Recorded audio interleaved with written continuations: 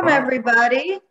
I'm Liz Fuller from the Southport Historical Society, and today we have, thank you for coming to our new quarterly program with Desi, who is also from the Southport Historical Society. She's one of our board members, and she knows a lot about a lot of really interesting different things. And so she's going to be talking to us today about plant lore and history and folklore, and especially focused on the spring. And the plan is to do this quarterly for each of the seasons. So Desi, and I think you're going to be speaking without slides today. So if you want to put it on speaker view, you'll get a nice view of Desi and her and then we'll have a few slides toward the end. So take it away, Desi. All right. Thank you for joining me today. As Liz has mentioned, we're going to be doing 4 different seasons, or the 4 seasons, I should say. And give me 1 second. I am so sorry.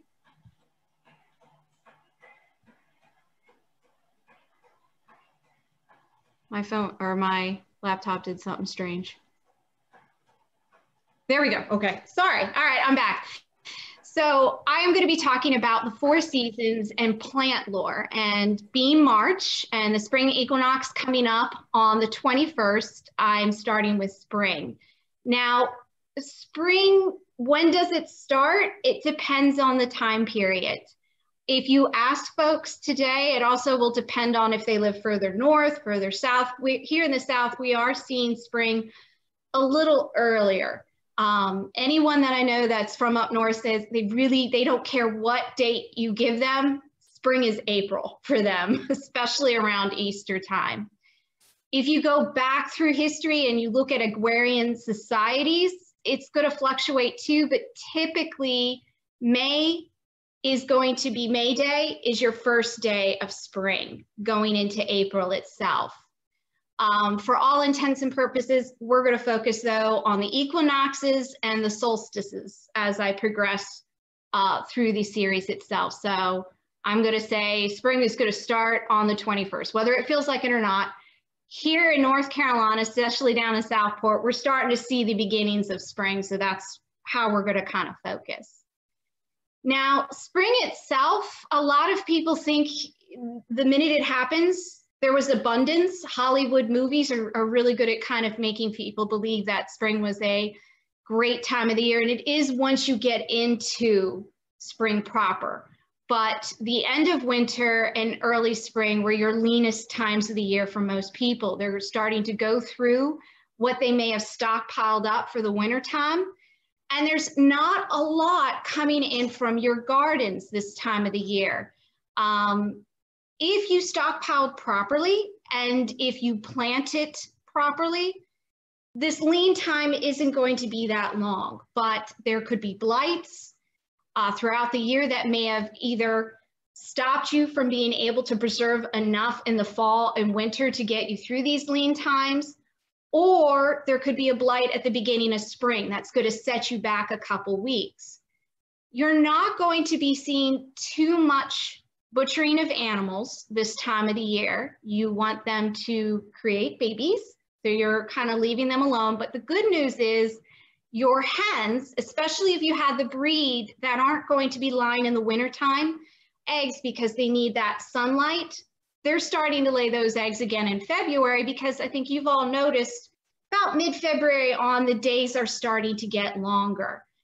And that is the set of spring. You're starting to see more sunlight. So that is going to not only cause your hens to lay more eggs, you may have noticed the birds are starting to sing a little more in the mornings and evening, and some of the plants are starting to appear that you can rely on to get you through those lean times.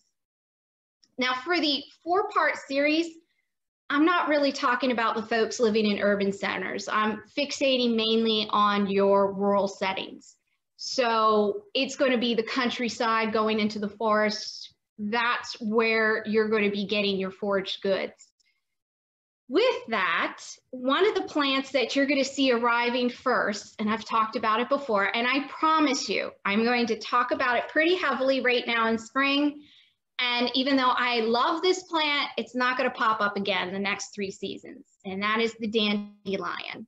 That poor, humble little weed is a pretty important plant this time of the year, not just for humans, but for your pollinators. It's one of the first flowers to come up that your hibernating, sleeping little honeybees and other pollinators are going to be able to get nectar from. And even though we may look at this little flower and think it's noxious and ugly, it's actually really, really good for you. And it's really tasty. If, while I'm talking, I should, say this real quick with foraging. Please, before you go foraging out in your yard, out in nature, make sure you know what you're picking. So maybe go with an expert. Don't just rely on photos, because there's too many plants that are toxic that look like non-toxic plants. Also, I'm going to say this right now, just because that dandelion's growing in your front yard and you may not use pesticides and herbicides and such like that, it's still out in nature and it may not be covered, which means a critter might have passed by. So if you harvest, please wash properly, or if you really want to experiment with dandelions and some of the other plants that I will be talking about, maybe put them in their own pots in a protected, covered area. That way you can kind of harvest as will and not really worry about what may have passed by during the night or during the day, what may have flew over. So back to the dandelion. The only part of this plant when you're foraging you're not going to be interested in is the green bits right here. And it's really bitter. It's not going to hurt you. It's just going to ruin the flavor. If you're harvesting your dandelion flower, which you would be during this time of the year to make dandelion wine, you're going to just want this pretty little piece up here. Now, the reason you're making dandelion wine is it's not only a tasty wine, but it would have been used historically as a cordial. And a cordial, think of it as the cough syrups before our time. You will see people taking cordials for a wide range of ailments. It could be they have seasonal allergies, bronchitis. It could even be for aches and pains. And a cordial could be either taken alone, mixed in with vinegar and water, or in a glass of wine, or sometimes even beer. To make your cordials and wines, you had multiple recipes during this time period that you could pull from. And if you were able to read, it could be from cookbooks that were available throughout time, like the Virginia Housewife or Backcountry Housewife. More likely, though, these are going to be recipes that are passed down through your family. And you would have seen your grandmother, aunt, or even your mother making, and you would have carried on that tradition within your family. The other part of the plant that people are going to be very interested in this time of the year are the fresh green leaves that are coming up from the center. Now, you can eat dandelion later on in the season, but it tends to get pretty tough and bitter. So springtime is really when you see folks going out and harvesting this green. It has a lot of antioxidants in it. It has beta-carotene in it. It was supposed to also help with blood sugar, blood pressure, but really it's considered a diuretic. And in the spring, you want to purge. It is a time to basically flush the system. In Italy and in parts of Austria and Germany, there is often folk recipes or traditional medicine where you will see people going out in the springtime and harvesting the plant and eating that salad, either raw with maybe a light vinaigrette dressing on top, or they may steam it or stew it and eat it that way. But they're going to eat as much dandelion as possible to flush their system because they believe that being inside, not being out as much, especially in a modern sense today, we tend to eat a little heavy around the holidays. It's believed that by eating this dandelion, you're flushing out all the bad and you're ready to start into the next season. So think of your dandelion as your spring cleaning plant for your body. I highly recommend, if you can get your hands on the leaves themselves and you're sure they're clean and safe to use, to go ahead and mix them in with your mixed green salads. They are really quite delightful. I think they have a bit of a peppery taste to them. Another part, and I didn't dig up my dandelions outside, so I'm afraid I don't have the root to show you, but another part you'll be using is the root. And we have a recipe later on that I will go over with you. And that is for making dandelion tea from the roots or dandelion coffee. Throughout history, coffee beans weren't as readily available as they are today. So by actually roasting and using the root itself, you're going to get a pretty strong flavored liquid. Think of like your really, really dark teas.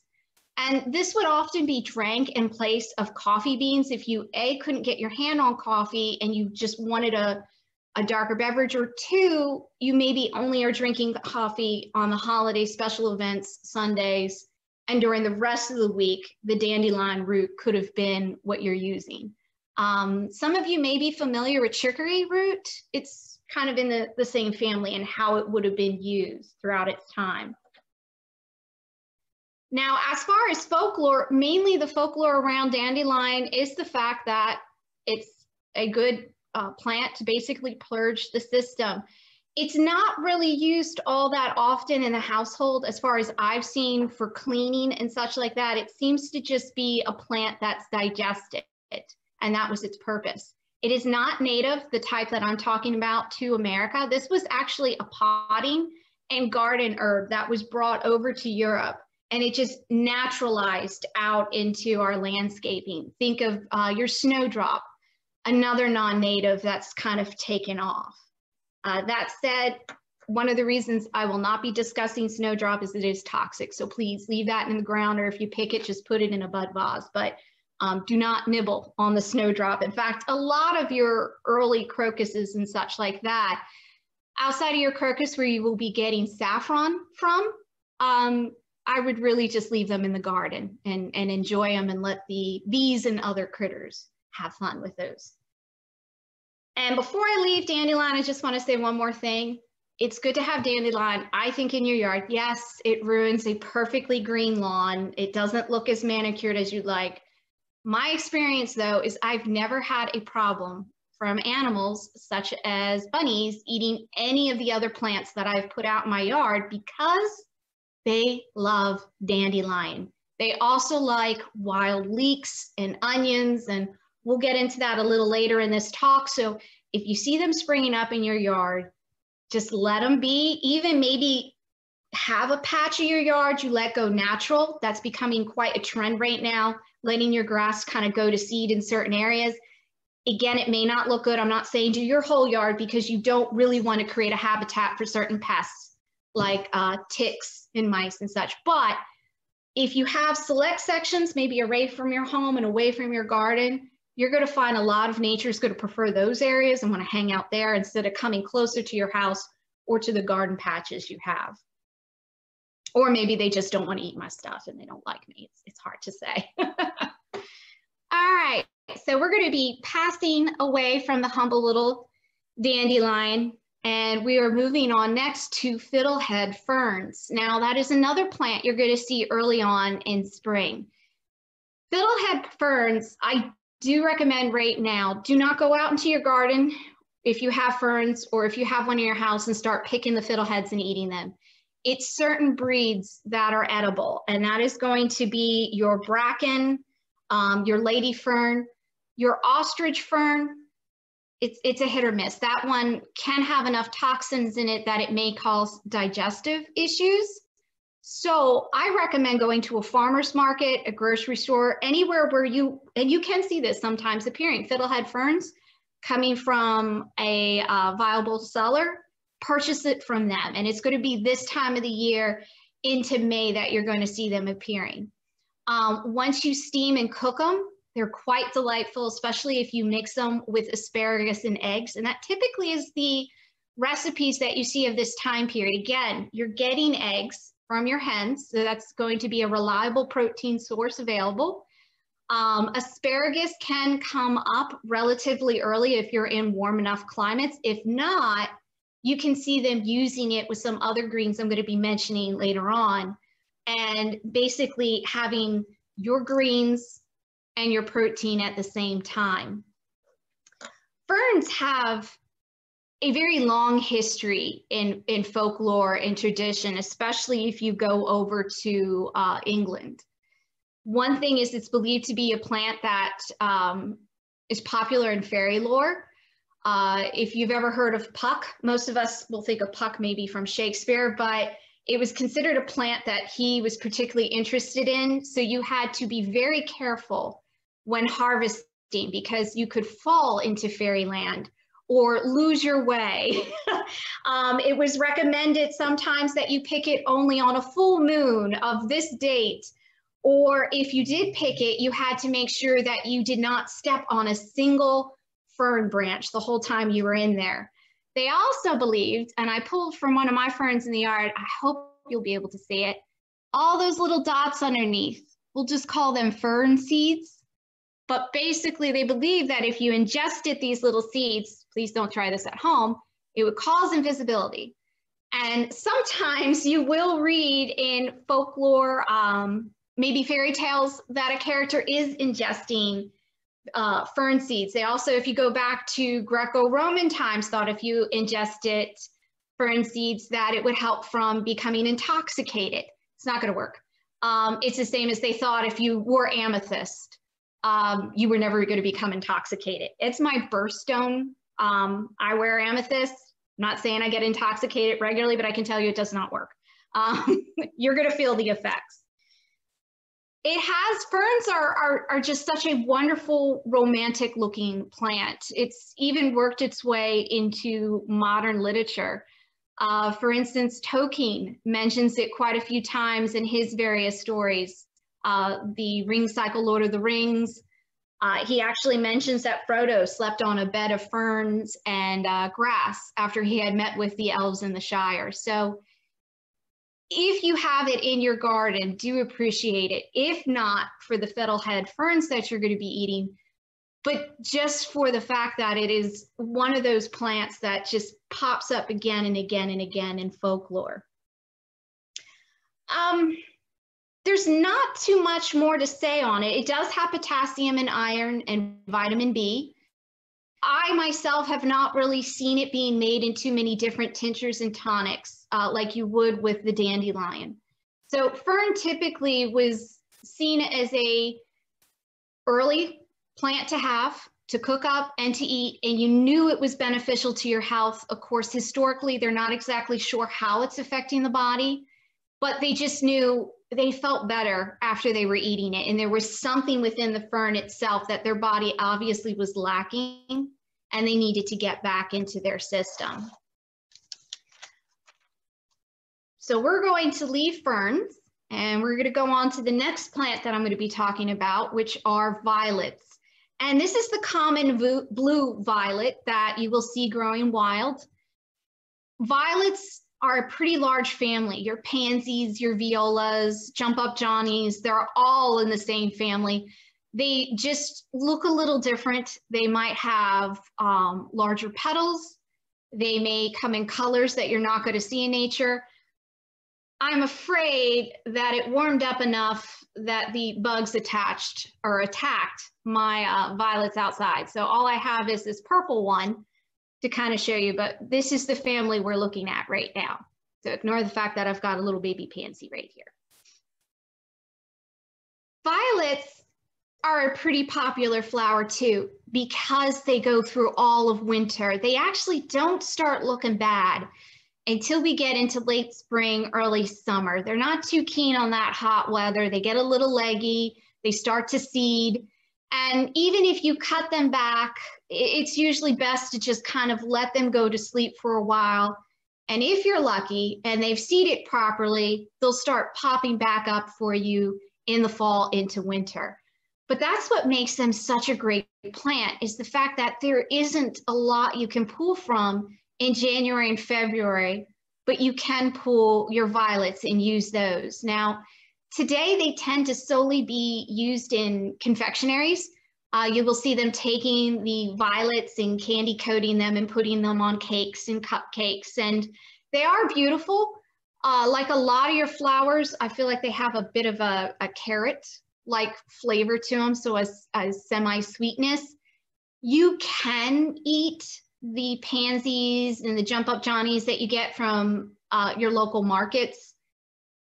They're just not going to have the same flavor as those common blue violets that are out in nature. They seem to have a more concentrated sweetness to them. So if you can get your hands on some seeds, or if you know an area that they grow and you can do a proper transplant, I would recommend trying those. The simplest thing you could see someone doing if they wanted to ingest violets, of course, is to eat them, strew them maybe in a salad. But you also see them drying them and using it in tea form. And violets are really good. They have vitamin A and C. They believed that the swelling of your joints. In fact, it was used as a pain reliever throughout its history, especially with those that suffered from arthritis. We see sometimes it listed in Greek medical traditions as an anesthetic, sorry. Today, when I look back, I see violets being used more so for arthritis and pains and swellings when I look at records that date from, let's say, the 17 and 1800s.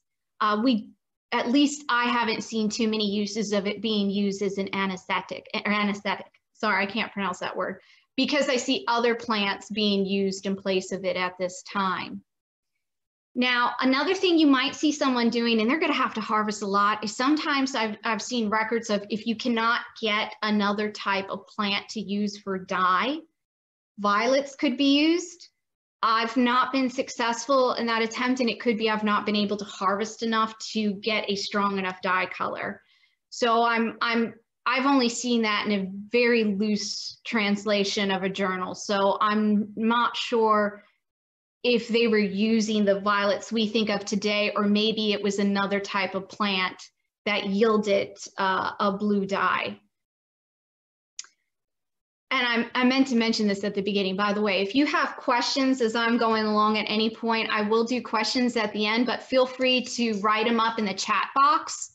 If you're like, I thought of something, I want to ask it now, I'll forget it at the end. And when I do questions at the end, I can answer any of these questions that you might have. All right. So from violets, I am now going to go on to American ramps or wild leeks. Ramps in America are different than a European version of wild leeks, which is sometimes known as bear garlic. The ones here in America have and I'm afraid I don't have any with me, but they have a nice, long, thin, tapered leaf. It almost looks like a feather, but in leaf form, and the fact that that wonderful shape to it. And then at the bottom, it has a nice little white bulb. It will look very similar bulb-wise to when you get like a spring onion. Now, ramps are very popular as an early spring green, not just in the South, but in a lot of areas. And it's also a plant that we see the Native Americans, especially the Cherokee, using historically as an early spring green. In the Appalachian Mountains, it was very welcome to see ramps starting to appear, because for the folks that lived in the Appalachian Mountains, it was a sign that winter was done and it was time to move into spring. It was also believed by some folkloric traditions to be a plant that when it came, it would kind of banish any winter ailment you would have. I'm not sure if that meant the aches and pains that might have come with cold weather are starting to become a little better with the warming trend. There's a belief throughout history that your darker times of the year, winter, there might be harmful spirits that are out that are causing mischief. That's why a lot of festivals as you go into the spring might not just involve bonfires, but ringing of loud bells, banging of pots and pans. You're basically not just saying spring is here, but you're trying to vanquish and scare off these spirits that might be causing a problem. So with wild leeks and American ramp, you kind of see the residuals of a much older folkloric tradition. Now, with them, you can eat them like you would any type of spring onion or leek itself. It has a very, very pleasant taste. I actually really enjoy them. Again, that is a plant I would recommend you get from a farmer's market, or perhaps you grow yourself. It can look like some other plants out in the wild, and they may not be toxic, but they may not necessarily be a plant that you would like to digest. It could cause some, we'll just say, digestive issues. The next plant that I'm going to talk about is nettles. And nettles are kind of like the dandelion I talked about earlier. They have a very, very, very long history and multiple uses when it comes to treating your body.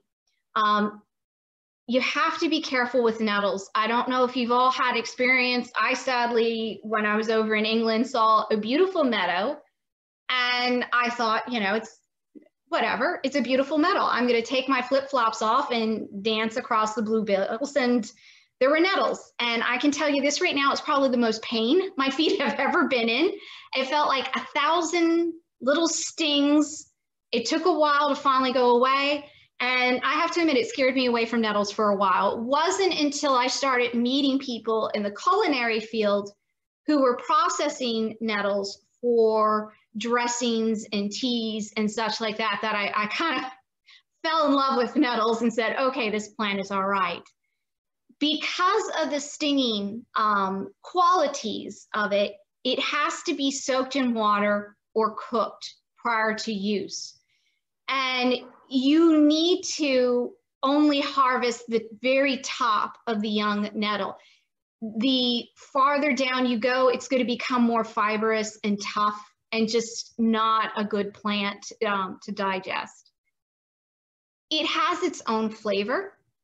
It has a lot of vitamins, minerals.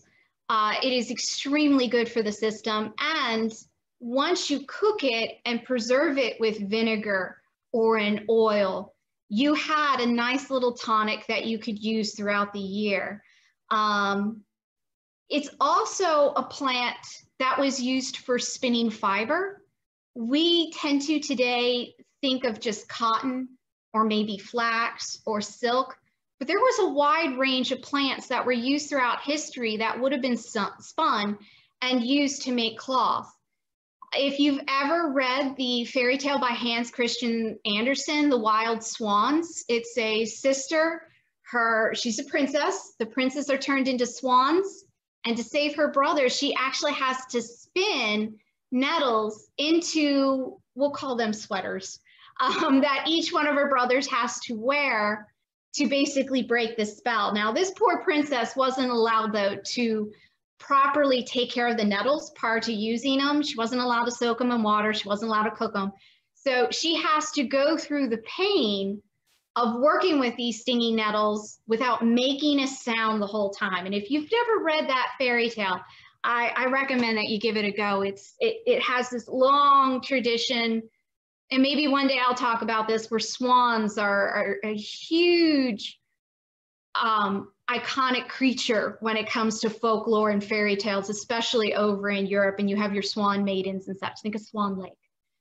But if, again, you're making your nettles at home, do soak them in water and cook them before you have them. There are a wide range of recipes on the internet for nettles. They've become kind of trendy, I'm going to say, the last couple years, especially in your farm to table communities. One of the ways I like using nettles is to cook it down to a vinaigrette with vinegar.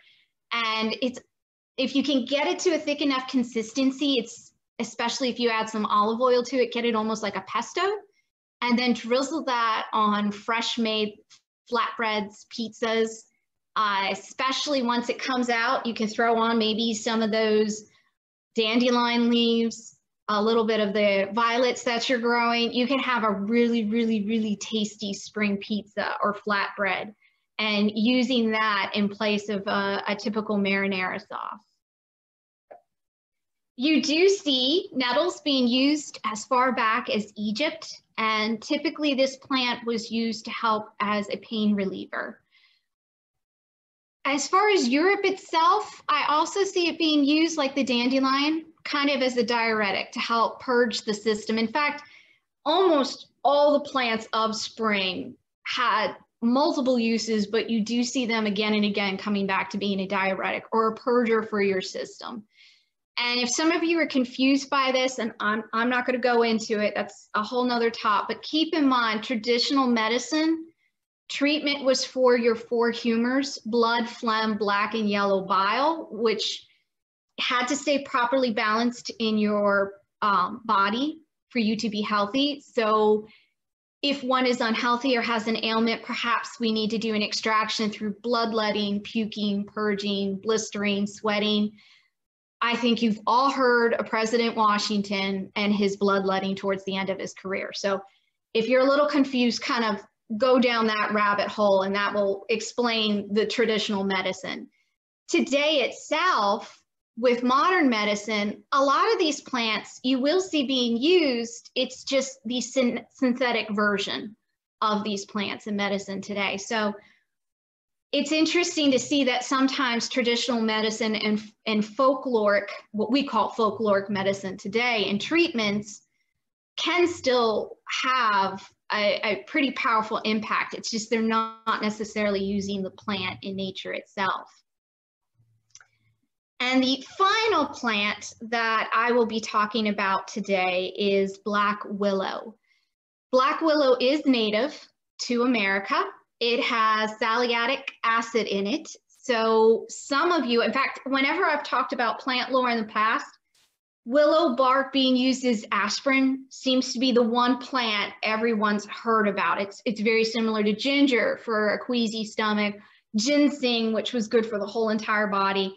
It is universally used as a pain reliever. We see not only the early colonists using it early on for tinctures and tonics, we also see the Native Americans using this plant pretty heavily in their treatments. It's often a tea, but sometimes you can see it being distilled into a tonic. The nice thing about your black willow is it's not necessarily the leaves that you're after, so you don't have to wait to harvest from that plant later on in the season when it has green leaves. You can harvest from that plant during this time of the year because it's the bark that you're going after. And you want more or less the bark, it seems to be, from your younger shoots, but any type steeped in hot water is going to produce some of that acid to help as a pain reliever. Another thing you can see them using as a pain reliever during this time period is rosemary. Rosemary, let me pull from my posy glass, although I'm sure you all know what rosemary looks like, but here we go. I've got my rosemary. Now, down here in North Carolina, you can find your rosemary growing still this time of the year. In fact, some of you may have noticed it's starting to put its pretty little purple, bluish color buds out for spring. Colder climates, it is a Mediterranean plant. It's not going to do as well, but that's not to say people didn't bring potted plants indoors or wouldn't shelter potted plants. So if, let's say, you live somewhere where there is no black willow, you do not live somewhere where there's an apothecary where you could acquire maybe a more exotic pain reliever, you can see them using rosemary. And I wasn't actually going to go too much into rosemary, but I've decided I'm going to because it is a fascinating plant. And I was going to save it for the summer, but I've got a bunch of other plants I might talk about in the summertime. I mentioned it could be used as a pain reliever. It actually is also made into a tonic called hungry water, which goes way back in history. Hungry water could be used as a perfume or cologne. It was used as kind of a cure-all tonic. especially for what we would consider cold and flu symptoms today. Now, we're all going into spring, and some of you might be starting to suffer seasonal allergies like I am. I was going to have a whole bunch of beautiful flowers behind me until I woke up this morning. I couldn't stop itching my eyes, and I decided I was going to have to do away with them. And you're just seeing my baby winter sweet budding back there, which we'll be talking about that bad boy come winter time. But historically, they are aware of seasonal allergies. They don't know really what causes it. They will say it's the pollen in the air and such like that. But sometimes you're misdiagnosed as just having a cold or flu when it is just allergies, especially if it is cold or flu-like symptoms, a stuffy nose, sore throat. So by taking hungry water, which is distilled rosemary with other herbs mixed into it, it had different herbs triggering or attacking the different symptoms that you had. So rosemary is going to help with the aches and pains and maybe the cold chills you could be getting. You're going to see in there maybe some lavender. You might have a little bit of feverfew, sage, thyme. These are all plants that you readily had available and you might be growing, or you could easily go somewhere and get in their dried powdered form.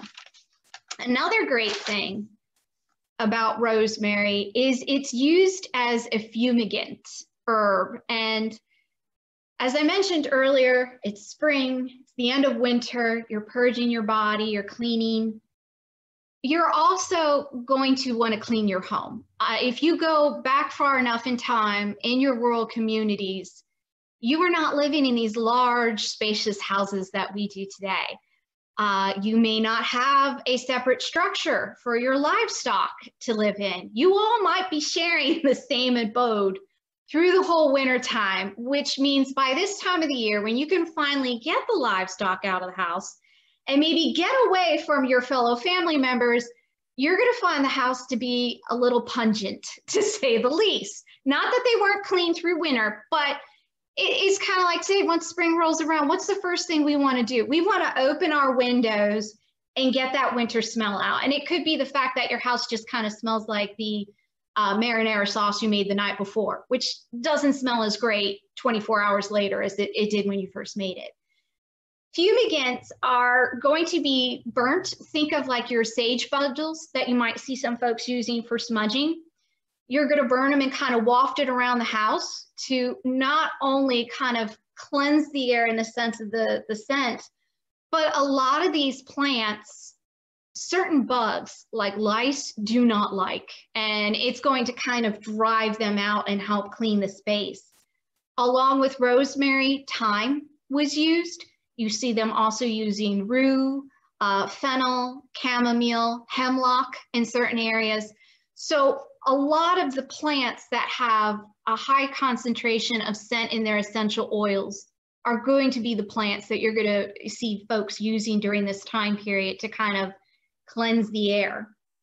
You also will see in certain agrarian societies coming into spring using plants to, I'm not going to say bless the livestock, especially the cows, but it's a tricky time period.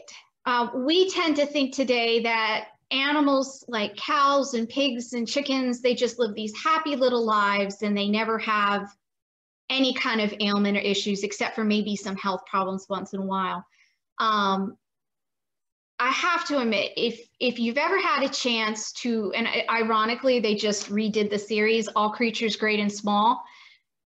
It's a good series, the new one they did, but go back and watch the one that was filmed in the 80s or read the books. It will show you how scary it was for folks historically if one cow or one pig became sick, because it could be something that was going to wipe out your whole entire stock, which meant for many people throughout history, they're then going to starve because they're not able to just go and replenish, especially if you go prior to germ theory, the study of bacteria. They may not know that a living space, though it may look clean, is still harboring the disease, the bacteria, that if they bring another fresh, healthy animal in, it's just going to wipe them out. So come spring, You're really hoping it's going to be a great year. Nothing's going to happen to them. You're going to use certain plants to kind of cleanse the animal and bless the animal. It could be you might feed it to them if you know it will not harm them. It could be you just simply make posies and hang it in their stalls, or you sometimes see people tying it to the tails. So that as the cows are whipping their tails around and such, they're kind of sending out that wonderful scent. Carnations, mugwort, meerschaum were used quite heavily to protect livestock. You will also see hawthorn, rowan, birch, and blackthorn being used as protective plants. Now, the hawthorn that I'm talking about is not the Indian hawthorn you might have in your gardens here, especially in Southport. This is the hawthorn I'm talking about over in Europe, which is a large, beautiful shrub. The most famous one is the one at Glastonbury in England, which it historically blooms around Christmas time and May Day. And especially when it blooms at Christmas time, they would take a branch and they would send it off to their sovereign. So today that would be Queen Elizabeth, for them to use in their decor. And this practice actually goes back to James I in England. So plant lore is not just what you might having growing in your garden, what you might be harvesting. Plant lore goes into trees also that you could have had in your garden, or you may have had out and about in a local forest that you could use. And I'm going to finally end the talk. I'm actually going to move away from plants for just 1 second and talk about moon phases, or full moons, I should say. So March's moon is known as the worm moon. It's also sometimes called the sap moon or the wind seed moon. But the worm moon's pretty important. I've met people born in March and they're like, oh, I wish my month had a better sounding moon. For instance, February is like the snow or the stone moon. And I told him, I said, well, it's actually pretty important because you want those worms, the earthworms, the grubs, because that is a sign that the earth is warming up and spring is around the corner. So today, when I moved my pot of very, very sad looking common blue violets, I was happy to note that underneath, for the first time in a long time, I saw some earthworms kind of digging further down. So April, which is coming up, is actually known as the egg moon, the pink moon, sometimes even called the hawk moon. And then the final moon of the spring season is May. It's known as the flower moon, the hare moon, or the frog's return moon, which we may be like, okay, but if the frogs come back, that means that warm weather is here to stay and we're going into summertime. Well, I want to thank you all for joining me for that segment. What I'm going to do next is real quick go over the recipes and the activities that are included with spring. And then when I'm done that, I'll see if anybody has any questions. So I'm ready for our first slide. All right, so I mentioned earlier the dandelion coffee. So here's a recipe that I was able to find, and it's a pretty straightforward, easy recipe. If you dig up dandelion roots to do this, unless you're trying to eradicate them from your yard, make sure you don't harvest all of them. And if you have one that looks particularly large and hardy, you may want to leave that one alone because that might be the grandparent plant, and that's going to help produce more dandelions for you to get those beautiful flowers and leaves in the future. You're of course going to cut the root from the rest of the plant, which you can use in various different ways. You're then going to clean it and cut it into about 1/2-inch pieces and spread them on a baking sheet. And you don't have to spray the baking sheet, but you might want to put some parchment paper down. You're going to roast them at 200 degrees for about 1 hour. Let them cool. If you don't have a coffee mill, or you're a little leery of using your coffee mill to grind these up, you can of course just steep them in the hot water. If you're a little nervous the first time drinking dandelion coffee straight, what you can do is put some of these maybe down in your drip coffee with some regular coffee grounds, and try it that way and see. And if you don't notice a horrific taste that's throwing you off, I recommend then you try it by itself. All right, next slide. Uh-oh. I'm giving you a heads up right now. I can hear sirens, and even though he was sleeping 2 seconds ago, my dog tends to howl with sirens, so I'm kind of hoping he is going to stay quiet. He's very alert and he's staring at me. So if you hear a howling in the background, it is not a werewolf. It's just my dog.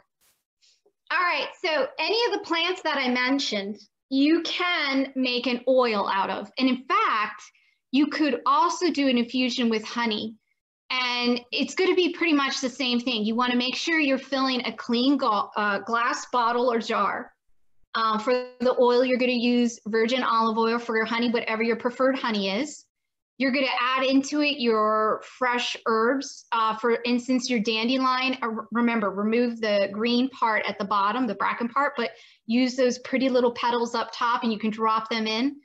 And one of the easiest ways to do an infusion without having to make a mess on your stove is to then just place these jars by your window and just kind of let the sunlight do the job for you. You want to make sure they're clean. Oil and honey, especially honey, it's antiseptic, but still there is a chance you could have something growing in there if you're not using clean jars and lids. But let it sit for however long you would like for the strength. Once you remove it, you'll be able to use this as dressings. You can use it for cooking. The honey itself, you might add to your tea or coffee or just drizzle on top of bread. All right, next recipe. Syllabubs. All right, I know this might seem kind of strange, me talking about a syllabub, because it doesn't really incorporate any of the plants that I've just talked about, but syllabubs were very popular in the spring, especially around May Day. So if you weren't making May punch, which had sweet woodruff in it, you do see people having syllabub. And it's going to be 1 pint of cream. And this is going to be about mid to late spring, especially when your cows have calves and they're really producing milk at this point. So 1 pint of fresh cream, half a pint of wine. And if you've made yourself some dandelion wine, then go ahead and use that. And then the juice and grated peel of 1 dried lemon, sweetened to your taste. Now, I did a little faux pas right here. I've got juice and then dried lemon. In a modern sense, you can go ahead and use a fresh lemon, so do juice it and use the lemon peel. Historically, though, this time of the year, you're probably going to be relying on your citrus that you dried over the winter time. And we'll discuss that at a later topic. But you're just going to grate that dried lemon, and that will give you that nice citrus flavor. You're going to put this all in a bowl, and you're going to whisk it until you have soft peaks. You can then do 2 things. You can either pour it into the glasses and then set it in the refrigerator overnight, and it's going to slowly separate. You can eat it right then and there, or you can just let it sit out at room temp to separate. And you can use a straw to eat this. You can use a spoon to go through the top layer and then sip the bottom. But this is a recipe that you see in multiple cookbooks. I pulled it from the Carolina Housewife. This is a recipe I actually like to make up every Christmas, and it is delightful. If you have folks that do not drink, you can always use a sparkling cider or a non-alcoholic beverage of your choice that you would like to try this with, maybe like a grape juice. All right, next slide. And the activity for this talk is basically turning the things around your home into greenhouses. Some of us may not, me included, have the luxury of having a large glass greenhouse outside, or even maybe a garage, but you might want to start sowing seeds this time of the year. So what you can do is look around your house and see what you have on hand and turning those objects into little mini greenhouses. So the first one is an old dresser drawer. For this one, you're going to want to drill a couple holes into the bottom for drainage. You're going to add your small gravel drainage rock and just a 2-inch layer, but of course it depends on how deep the drawer is itself. Then you're going to put potting soil on top, plant your seeds, and then you can cover it with whatever type of plastic sheeting you can get your hands on. And you want to make sure it's covering it so that no cool breezes can get into the tender little plants themselves. So you could use plastic wrap if you want, and it has to be clear too. You can use maybe a clear plastic shower curtain liner that you're no longer using. Go to your hardware stores, see what they have. You might even be able, if your drawer's deep enough and you'll have enough space for those shoots to come up, you might even be able to get a plastic piece that you just set on top. And on warmer days, if you feel like it's getting too much heat, you can just kind of lift it up or you can vent it. Next slide. You can take glass jars and turn them into greenhouses. So one of the easiest things you can actually do, if you want to line your windowsill with some plants to start growing them from once you get at the grocery store, just take an old glass jar, maybe like your Yoplait yogurt jars, and you can actually just fill that up with water and put, let's say, the bulb of a spring onion down in there, and that will start rooting itself. Or you can keep those little glass jars or any bigger glass jar, let's say like an old fishbowl, and you can again fill it with soil and put your seeds down in it and then put a lid on top. If you're doing something larger like that fishbowl, I do recommend that you put some form of drainage rock down at the bottom. That way that soil itself does not become compacted and too wet and heavy for the plants itself. Next, I think there was one more slide. Yes. All right, and this is my favorite because for some reason I tend to go through grills. Taking an old grill and turning it into a greenhouse, especially if you have a double-sided grill. Maybe one side was charcoal, the other was gas, and it's just gotten to the point where you no longer want to use it or you're getting a new one. You could actually use one as a potting bench and then the other as your greenhouse. But again, you're going to want to drill some holes in the bottom if you're going to put the soil into the grill itself. You're then going to put drainage, your soil, put your plants in, and then make sure you have some type of a plastic lid, which is going to let the sunlight in, but trap the heat in for those plants to grow. If you have a deep enough grill, you can then find some small potting pots and put those down in, and then you don't have to worry about drilling too many holes. I would just make sure if water gets into that and seeps out from the pots, it has somewhere to escape and you don't have water that's just kind of sitting in the bottom of your grill. Now for planting, you're going to look for different plants. Oh, no, it's okay. You can go to the next one. So those are just a few ideas. And if you look online, there are just, it's endless. I love it. Liz and I were talking earlier. She found the one where it's the umbrella that they used on top of one of their pots to act as the plastic wrap to trap in those that nice heat and sun. If you're looking at a farmer's almanac this time of the year, they are telling you certain plants to look for and when to plant, because you didn't have the modern technology we have today to look things up. So crocuses were usually assigned to start planting your radishes, parsnips, and spinach. When you saw the forsythia in bloom, it was safe to start planting peas, onions, and lettuce. And then half-hardy vegetables could be planted when daffodils were starting to come up, such as beets, carrots, shards. And then dandelions. Most people, when they saw dandelions popping up, it was time to get ready for potatoes. If your maple tree is starting to bloom, then perennial flowers were put out. Apple trees, you would see them planting bush beans. So if you want to get into seasonal gardening and you want to try your hand at maybe the more traditional aspect, I would recommend getting the Farmer's Almanac, and just looking through it and just kind of basing your year out with it. Not only do you kind of feel like you're getting in touch with how folks may have done things in the past, but it's just kind of a fun experiment to see how it goes. And the Farmer's Almanac is pretty accurate. At least that's been my experience.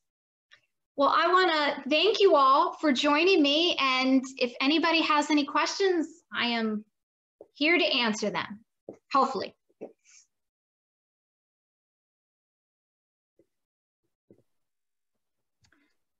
So Desi, I have a few questions. I don't want to cut in front of if anybody else has. I sent you one in chat. Are sandspurs a type of nettle? When you were talking about nettles, are those in that family or? Not that I'm aware of. Okay. I'm not saying they're not in the very broad sense, but the nettles I'm talking about, and I wish I had some, are a very fleshy, very green, very verdant looking plant. And then the nettles themselves are like these nasty little hairs that come off of them themselves. And when cooked down, it's a very beautiful, bright, I'm not going to say a sage green. It's a little darker than that, but it's not quite as dark as a pesto when that one goes down. Okay, I was trying to find some saving grace in sandspurs. So, so I noticed that a lot of the things you were talking about were all like foraging, where you would go and look for these things growing wild, practically. Is that because it was the spring and people wouldn't have had time to plant garden, so they were looking for things that were growing naturally? It mainly is because I'll have so much source material the next 3 seasons. I won't be doing too much in the foraging realm, because you would have been very busy with your garden. Now, if you go over to Europe, the dandelions would have been a potted plant or in a garden, so you would have been tending it this time of the year. The same with the violets, the fiddlehead ferns. So in a sense, in America, because they naturalized and kind of took off, we would think of it more as a foraging plant. That's not to say folks weren't trying to cultivate it in their gardens per se, but I kind of wanted to do more of a foraging aspect with this talk. And then the next 3 talks are going to be predominantly what you would have been growing in your garden, or what you might have if you were able to ship in from another area, for instance, citrus and such like that, that was considered a seasonal plant, whether it was something you had in your back garden or not. And one last question, would most of the people in Southport, say in the 1800s or about this time, would they have had this knowledge? Was this common knowledge that most of the housewives would have known to go and gather these things, or how to make these teas to help with medicine and things? Yes and no. It's so hard to say yes, definitely, because I hate generalizing history, because too often we tend to take time periods and group people and think they're all of the same mindset. We think they all were great farmers. Everyone could spin, everyone could do this. So I am sure you had those in this area that, especially if you go far enough back, if you go to your early 1800s and such, this is a knowledge that was just culturally available. So even if in your family itself, they may not be utilizing some of these practices, it was something they've either heard of or they knew of. It's very similar to today. We might be aware of something folks do in another region of America, but it just may not be practical or just part of the cultural group in the area that we live in today. Your early colonists, dandelion definitely is something they were going to be bringing over. Your American ramps, your nettles, other plants, these are plants that are very similar to their European counterparts. So if they didn't look at that and recognize it and say, well, it may not be the same as what we have in Europe, but it's in the same family, I'm going to use it as such. It could be with their dealings when they came across the Native Americans. And it was one of the beneficial times that there was an ebb and flow of conversation. They're going to be like, oh, well, you use this for this? Well, fascinating. Does it work? Well, maybe we can try it.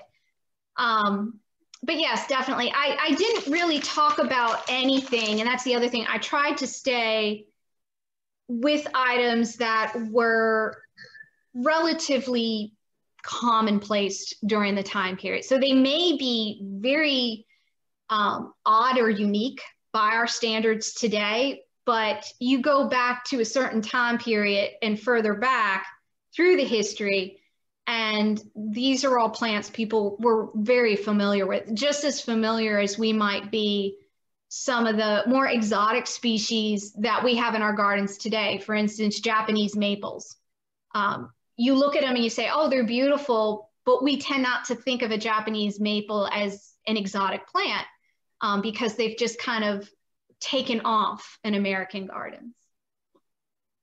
Did that answer your question? Okay, good. I tend to kind of go all over. All right. Any other questions? Well, real quick, if I don't have any more questions before we go, at the end of my 4-part talk, I'll have a full bibliography, but with each one, I am going to mention 3 books that if you would like to try some stuff at home or go further down the rabbit hole of plant lore, these are the first 3 that I would recommend. One is American Household Botany by Judith Sumner. This is a great book. No, I did not steal it from a library. I did buy this used. I've had people kind of ask about this, but this is a wonderful book that just kind of takes you through not just agrarian, but even what you might have seen in the urban centers, maybe in the apothecaries people would have been using traditionally. And it's a wide range of plants. It's not just the ones we would have in the garden. I have The Herbal Cures, America's First Book of Botany and Healing. This is something pretty much almost every historical site relies on. You can get this used online too. It's fascinating because it has basically the old recipes in here from various other sources. So that's good if you want to try some of these at home. And then the final is a recent find of mine. I'm a huge Tolkien fan, I will say that now. Harry Potter will be working its way into this lecture series too, by the way. But this is Flora of Middle-earth, and it talks about the plants that are used throughout the whole Tolkien series. It is by a gentleman who is a biologist in the University of Florida, Walter Judd. So it is a legit botany book. It's just, he talks about plants in our sense and then how they were used by Tolkien, because Tolkien had an extensive knowledge of plant lore because it's just a fascinating subject. All right. Hey, Desi, I'd like to thank you, and I think it was kind of unique, but there was one especially unique feature of your presentation today. That was, we've done about 60 virtual programs over the last year, and yeah, this was our first werewolf alert. Well, he's actually pouting because he came and he was sitting right where you couldn't see him, staring at me, because I will admit we howl together because it's one, I just love my dog too much. But he is now on the other side of the couch with his back to me, and he won't even acknowledge me because the siren went, and he doesn't understand me talking to a computer, so he thinks I'm just like ignoring him and talking to myself, I guess. So, but no, it's known with my neighbors around here that I have a werewolf living with me. He's an interesting dog. So, Desi, we did get a request to send out your slides, and I tried while you were talking to be clever and send them out in the chat, but it didn't work.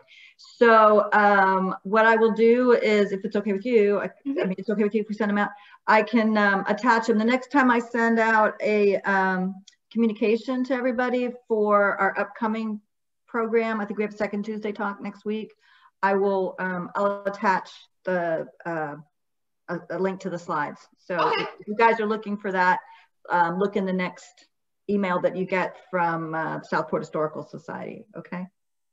So this was great. I could sit and listen to you forever. It's so much fun, Desi. So much fun. Oh, thank you. I'm just glad people like to listen about this subject. Very informative. Excellent. So Desi will be back in 3 months, right? Yes. Whatever whatever that month is. I can't pick out April, May, June. June. Back the first Tuesday of June.